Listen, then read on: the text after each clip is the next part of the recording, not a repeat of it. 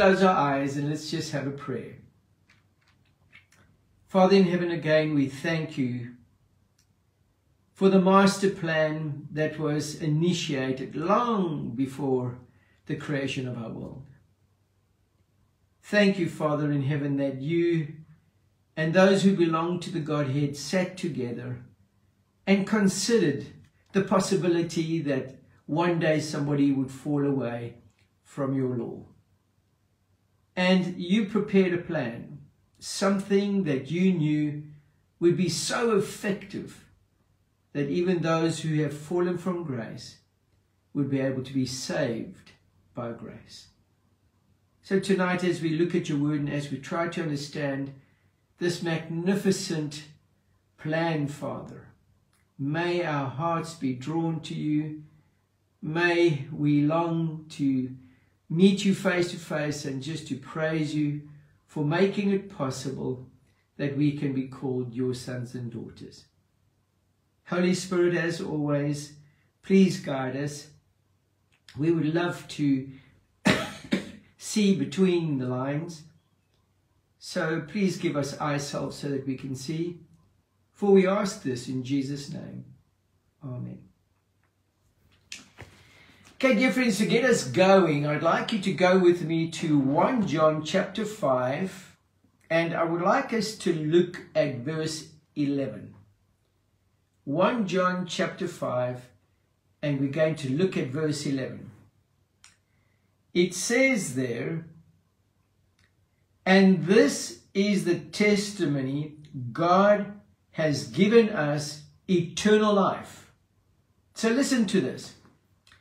If you jump back a little bit, it says there that in verse 9, we accept human testimony, but God's testimony is greater because it is the testimony of God which he has given about his Son. So what we see here is what I want your attention to be drawn to. If you look again at verse 11, it says that this is God's testimony. And the testimony that God is going to give us is that he, God, has given us eternal life. The Father here has given us eternal life. And this life is in his Son. So when I looked at this verse, and I think of that instance there with the rich young man, when he had left, he wasn't willing to sell what he had. And as he left, Christ turned to the disciples and said, and I'm paraphrasing slightly here, that it would be harder for a rich man to enter the kingdom of God than it would be for a camel to go through the eye of a needle. And that was quite shocking. I mean, if you just consider that, as much as we like to talk about the needle being kind of a gateway, I would like you just to consider for a moment that if it was a needle, it's impossible for a camel to even go through there. And yet, it would be harder for a rich man to enter the kingdom of God than it would be for a camel to go through the eye of a needle. And Peter responds to this. He's overwhelmed, and he's always the one that speaks his heart. And he says, who will be able to stand? Who will be able to be saved? And then we have those powerful words of Christ, where Christ turns to Peter and says, what is impossible for man, with God all things are possible. And dear friends, I want you just to consider this. Right from the fall, from Adam and Eve, there has been this drive, because we've been called to do that, to strive towards holiness, to strive towards purity. And sometimes we pat ourselves on the back and we feel that we've accomplished certain things when we've managed to get those things that used to entangle us under our feet. But I think that most of us, when we sit quietly in our inner rooms thinking about our lives, we see that many times we speak with forked tongues. We talk as one who are victorious, but we find ourselves sometimes weeping in our corners because of our shortcomings. Like Paul, we recognize our wretchedness and how that we delight in the law. We know that it is honorable, just and good, holy, just and good, and yet we find ourselves unable to attain to its righteousness. Yet I'm clearly counseled also in God's word that one day when Jesus comes back to fetch us, the unrighteous will not enter the kingdom of God. Only those who have white robes, which is a display of righteousness, will be the ones who will be allowed to the banquet table in God's kingdom. So when I think of this, and I'm like Peter, overwhelmed, because you perhaps get certain people in gradients as far as salvation is concerned. Some people have seemed to have attained to a higher salvation, but even that person will fall terribly short of the expectations of God. And so the Father looks at this and he recognizes that something has to be done on behalf of man. God has to do something. And so they sit down in council and they devised a plan. Now this plan, just briefly, jump with me to Ephesians chapter 1. Keeping your finger there in 1 John chapter 5, because I'm going back. We find from verse 3 on, where Paul indicates something that's very important. He says in verse 3, praise be to the God, and then he defines which part of the Godhead he's talking about, which person. Praise be to the God and Father of our Lord Jesus Christ, who has blessed us. So it is God who has blessed us in the heavenly realms with every spiritual blessing in Christ. It's almost those words where it says that in Christ, all the promises of God that he had made to mankind is yes in Christ.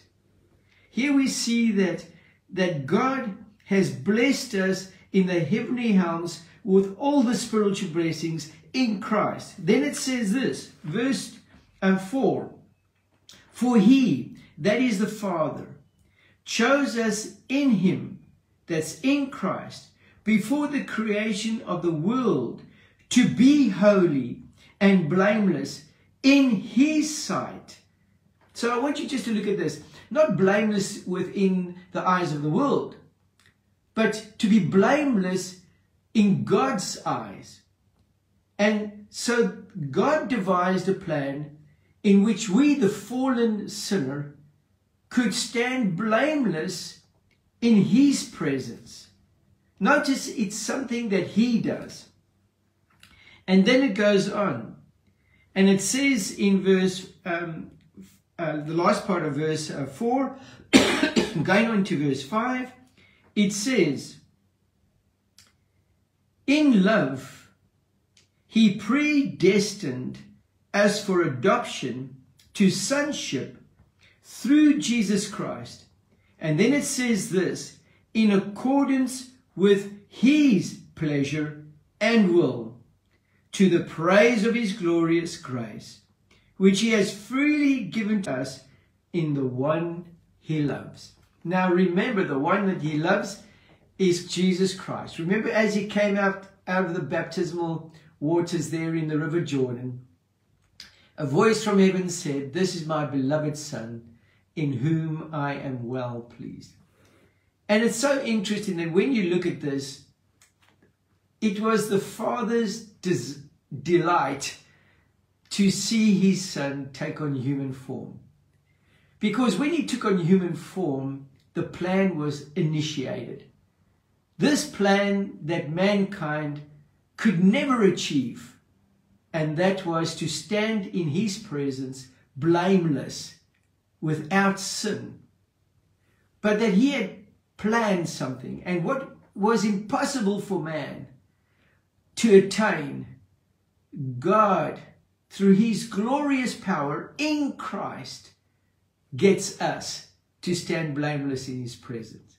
So look at this.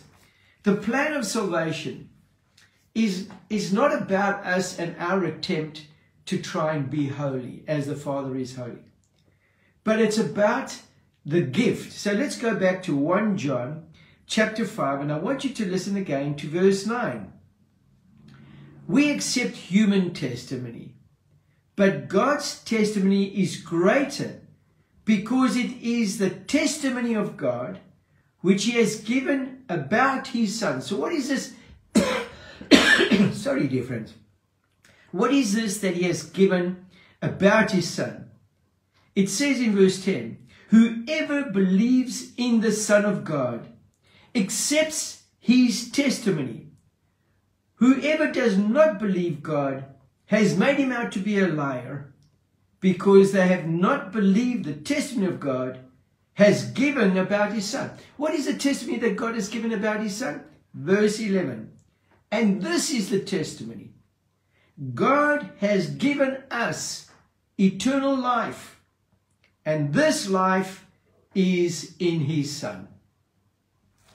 So when you look at this, God has already satisfied the claims of his law.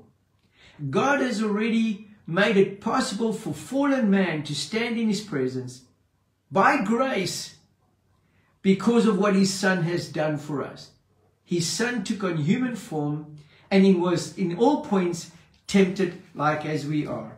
I'd like you just to emphasize this point, and to do that, I'd like to take you to 2 Corinthians, and I would like you to look at chapter 5 with me. So 2 Corinthians chapter 5, and I'd like you to look at the very last verse that we read there. So 2 Corinthians chapter 5, and we're going to be reading verse 21.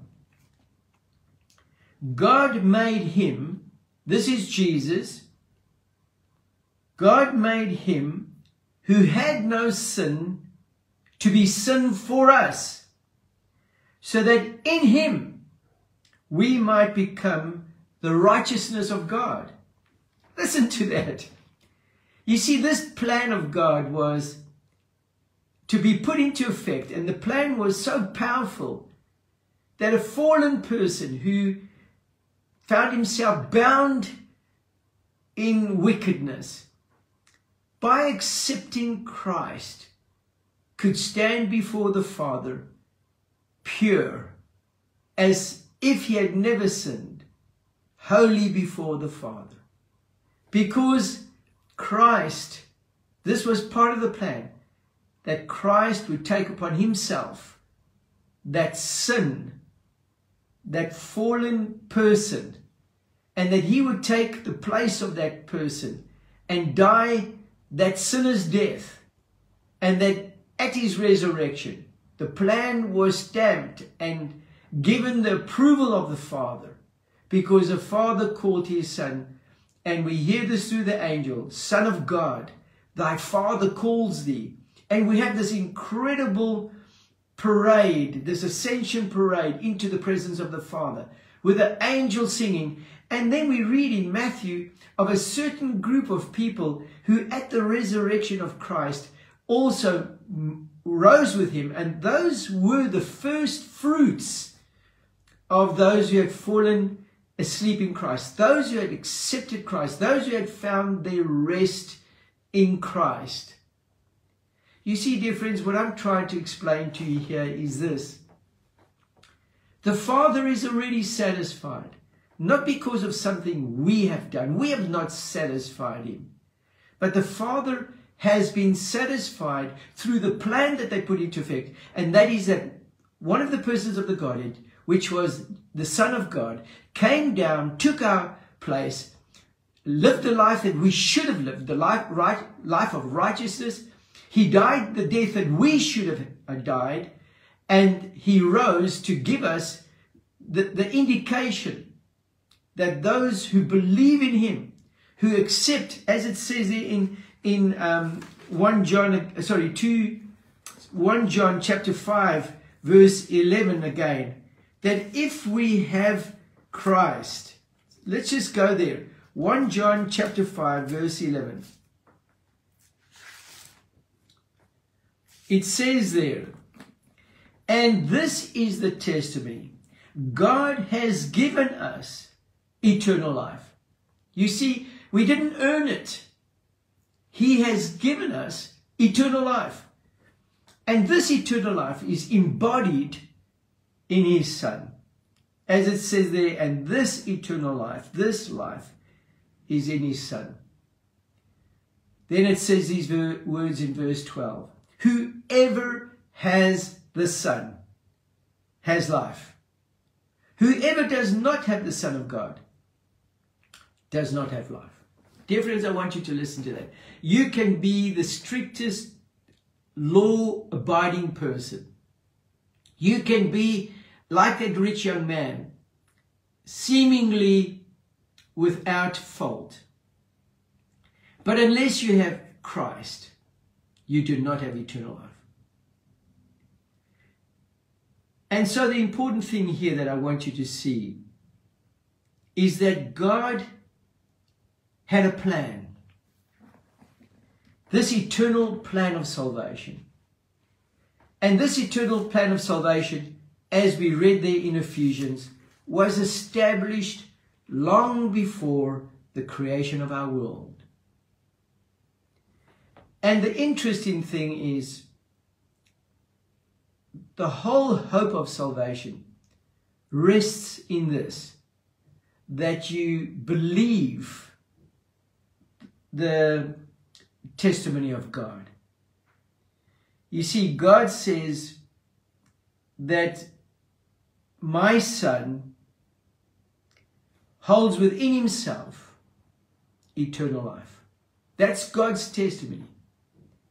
And as it says there, God has given us eternal life, and this life is in his Son. So what I want us to first get right, before we can even talk about a holy life, is to recognize the plan. This plan of being pure before the Father. This plan about being justified before the Father. This plan about seeming to be a person who has never fallen. This plan is found in Jesus Christ. Now, what I want you to also recognize here, which is so important, that the acceptance of this plan is to then recognize the importance of holding on to it. If you have Christ, you have life. If you do not have Christ, you do not have life. So what you have to really hold on to is Christ. Like Jacob, you've almost got to say, I will not let you go until you bless me. It's to recognize that in Christ is our hope. And Christ in you is that hope of glory.